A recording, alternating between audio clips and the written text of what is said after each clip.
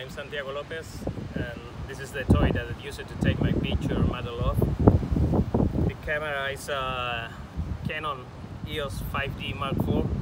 The lens is a Sigma 150 and 600 millimeters.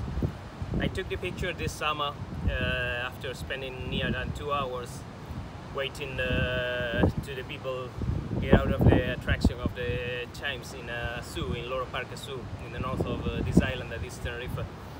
And I was waiting there to them to relax and start playing as a normal animals, keeping away all the distraction that they have outside. So I spent near than 2 hours, maybe 2 hours and a half, waiting them to relax, and that's where I take the picture.